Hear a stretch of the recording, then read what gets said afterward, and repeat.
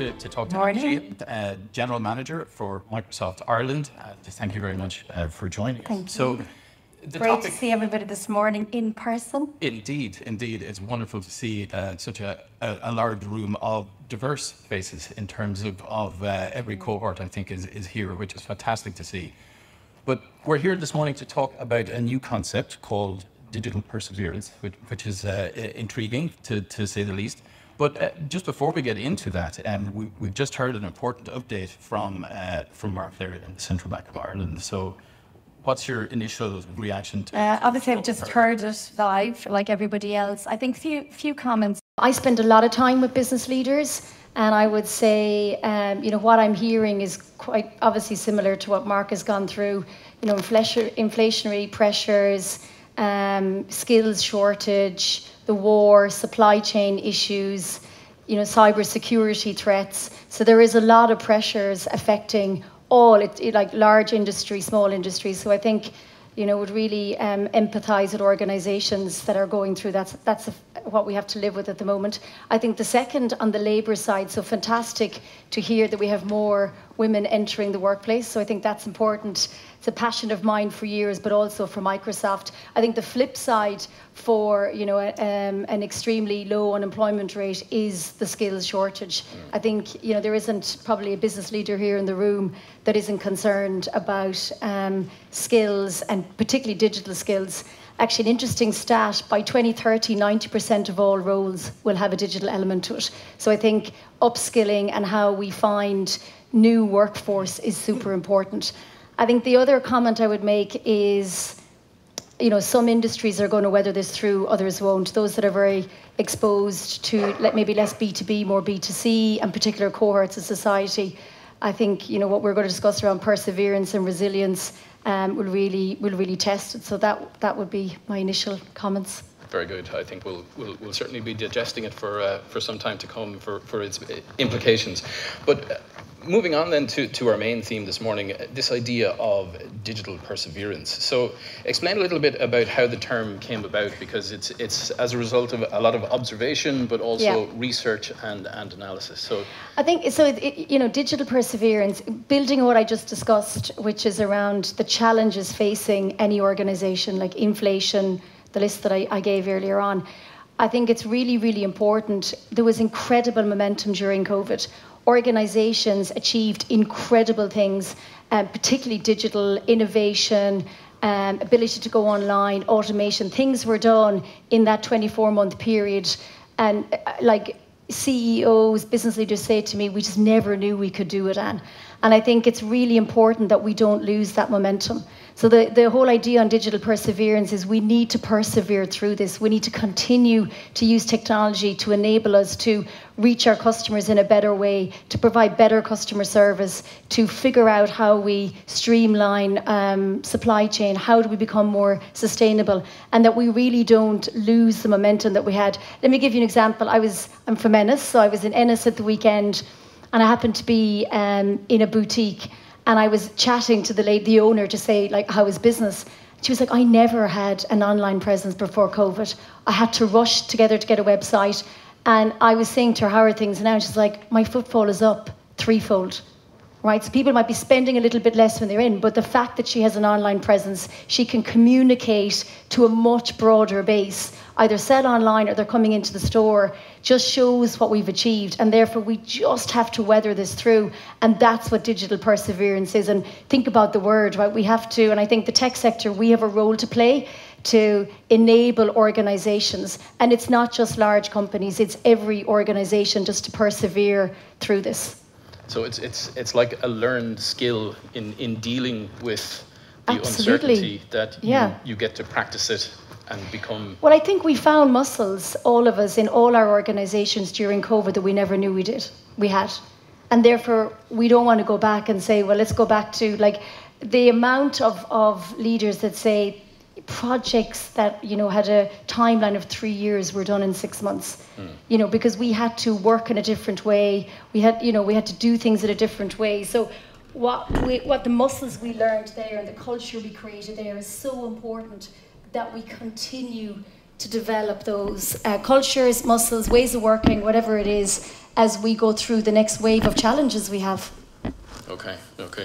Well, one of the implications for this is the fact that in learning to deal with so much change while also implementing so much change, is that leadership is changing in itself. And we were just discussing a little bit beforehand where we were talking about the fact that the middle management in particular is getting directives from on high in terms of transformation, but also the new adaptability and the new expectations of the workforce. So while business leadership has to change from the top, those middle managers are really tasked with a heavy burden as well. So tell us a little bit about how business leadership is changing in light of these kinds of concepts. So we, in Microsoft, we do a global survey. We did one 6 months ago. It's called the Work Trend Index. I encourage you all to download it and have a look. But we've just done one. So that goes to 20,000 employees across multiple countries. So really, really extensive. And 3 insights came out of it. But one I'll pick out basically just to kind of bring to life my response to your question. And that was one of the big insights was employees going, can we end the productivity paranoia? And they were same words used by multiple people. So what does that mean? The survey showed that 87% of employees are saying they're more productive. However, 85% of leaders, that includes middle management, were saying their instinct, and that's an interesting word, tells them that their employees are not more productive. Now, actually, the data is showing that globally we're all working 45 minutes more every day because actually we're prepared to give some of our commute time. And actually, if we average out what we can see across one of our platforms, Teams, the aggregated usage shows that meetings are up 158%. So the data shows that in general we are more productive. And I think for leaders, the challenge is, and this is what we spoke before about the visual cue. So what's the visual cue? It means I saw Anne in the office today. She was in at 8 and she left at 7. She's super productive. Well, the visual cue doesn't work in a hybrid world. So we have to use and let technology enable the data. We have to give data to our middle managers and to our leaders so that we actually understand what's going on. In Microsoft, we have a particular platform and I get insights every day and weekly. It's incredible. I know how many internal meetings, I know if I have taken a lunch break, if I haven't, have I done one-to-ones, am I more external or internal? And we can aggregate up those insights and then you can make decisions. And actually the survey showed that, prior to COVID, maybe there was paranoia, big brother data, all that kind of stuff. Employees want you to have the data now and they want right decisions and appropriate decisions for them to come out of the data. So we really have to empower leaders. The second thing that came from the research was around being super clear on goals and priorities.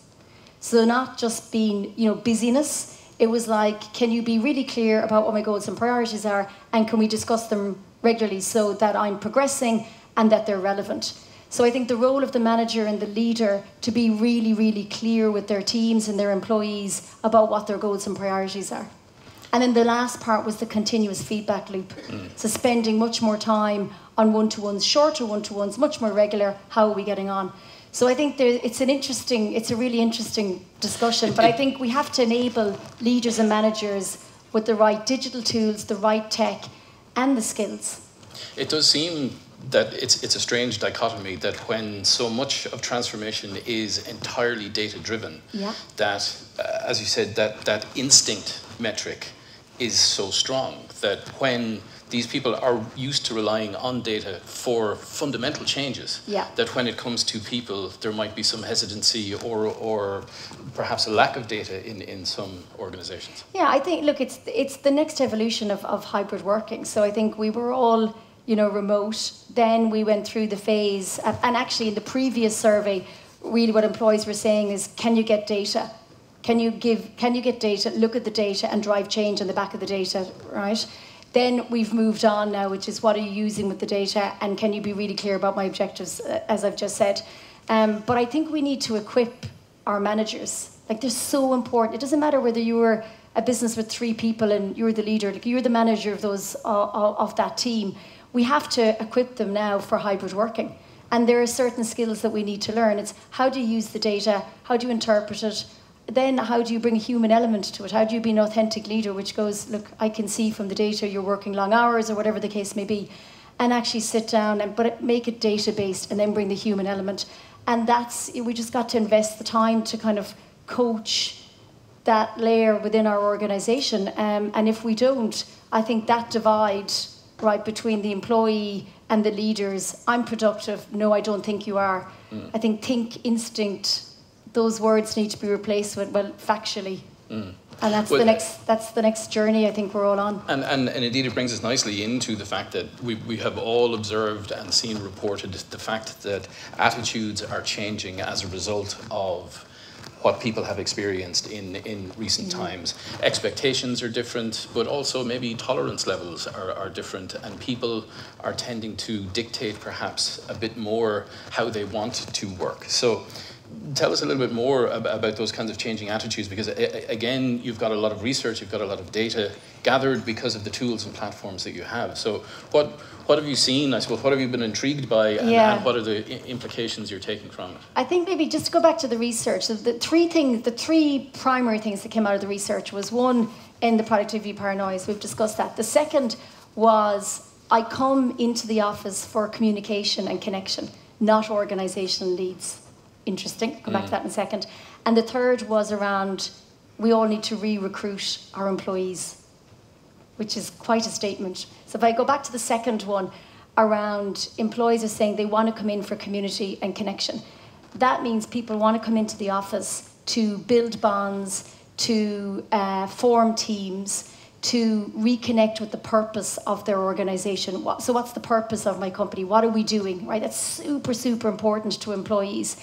If there's clear goals and priorities, then the organisation leads will take care of themselves.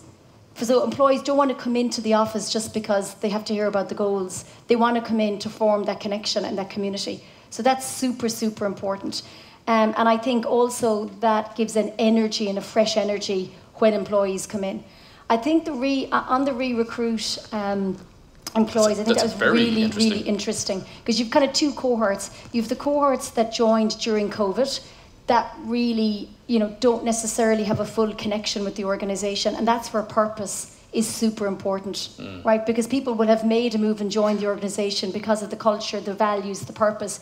So making sure that they're getting that connection when they come in, or when you're in a hybrid world, is really important. The second are employees that have probably been 5 years or more with an organisation.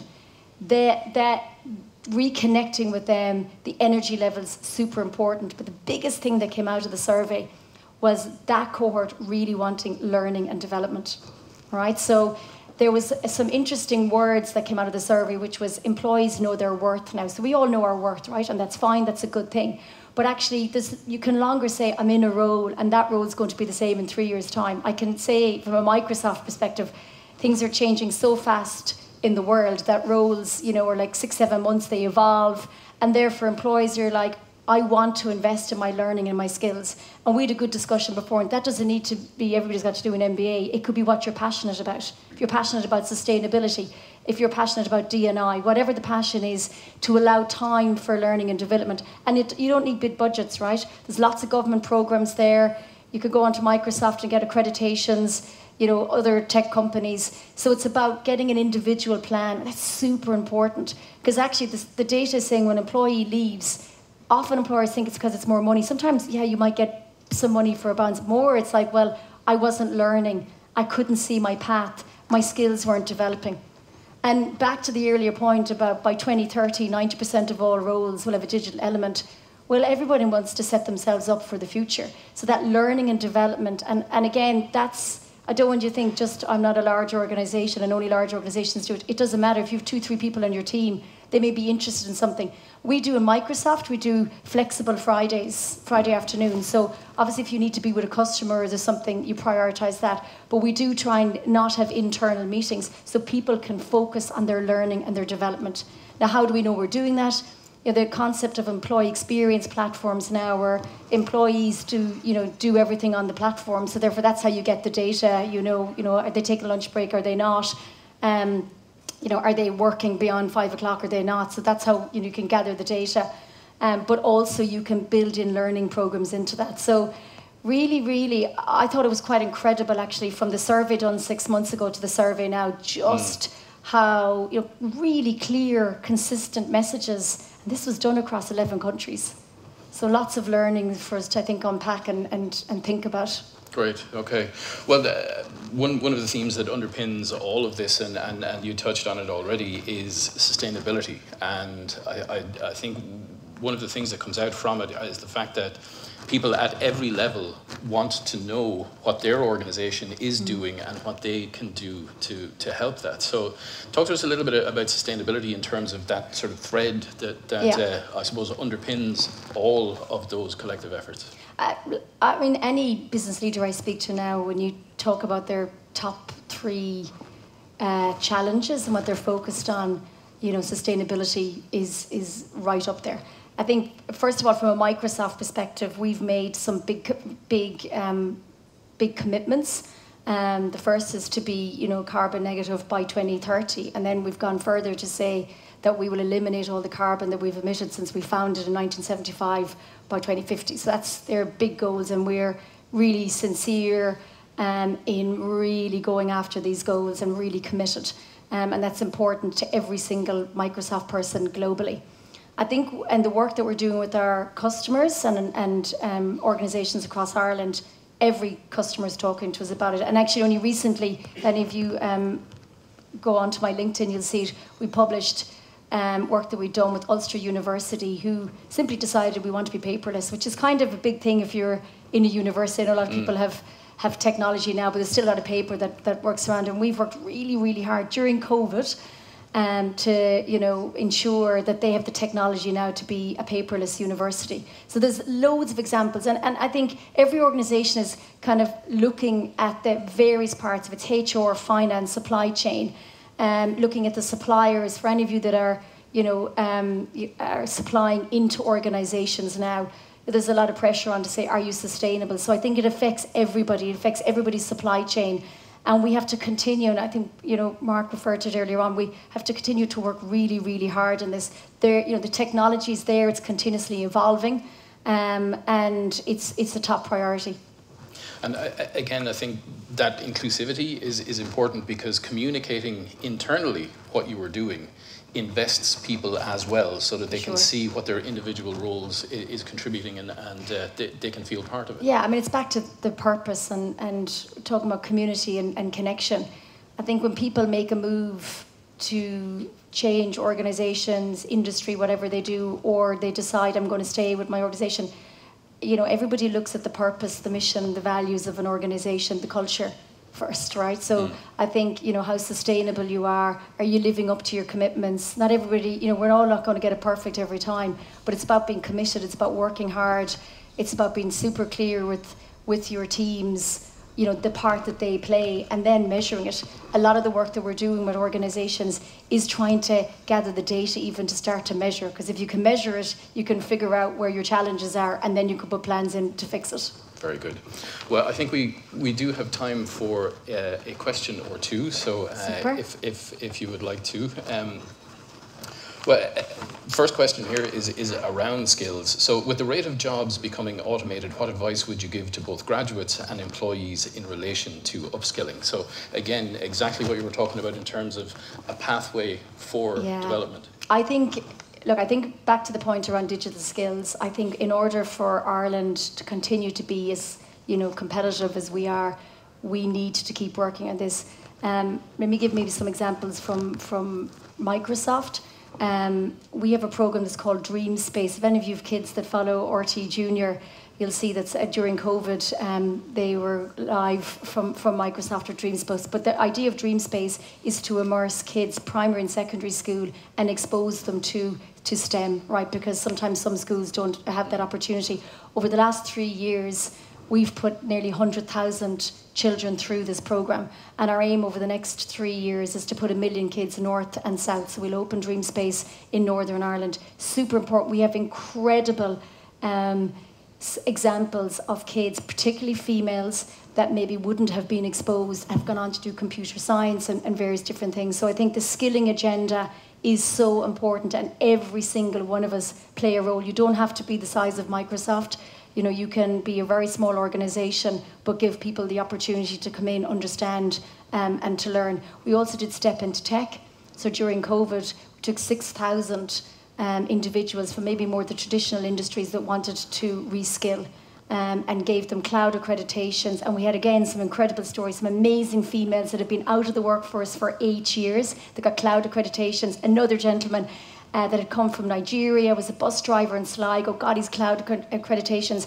And for us to address, back to Mark's earlier point, the labour shortage and the shortages of digital skills, we have to bring new people into the digital labour workforce. So that upskilling is super important. I think, just to kind of maybe I haven't answered the question, I don't know, but I think I use the word with my team about being curious. Right, so it's about being curious and looking at what we think the skills of the future are, and then, you know, finding a course that you think would prepare you for that. There are so many different courses out there, so it doesn't always have to be attached to your day job, right? It really doesn't, but it is about being curious, something you're passionate about, and do a course. As I said, it doesn't have to be an MBA. There's lots out there that people can do. So I think that curiosity is the answer, and freeing up some time. We're all immensely busy, but you can free up an hour or two a week to go, I'm going to go after, skill myself on something that I'm passionate about. And that's where, whoever asked that question, I would focus on. I think that's absolutely the answer in terms of those incremental things, micro-credentials, everything. Absolutely. Just whatever is your passion, just feed it in what's available. We've got another good question here, and again, kind of referencing the global reach of the research, as well as your individual position and the other country managers you would deal with. So how would you say Irish companies compare to UK and European peers in terms of digitising their business operations? Would you say that we're behind the curve or somewhere level? I think it's a hard one to answer, because often it's very industry specific, right? So I would say, you know, generally we head probably not, or we're probably middle of the road, I would say, right? But some industries ahead of others.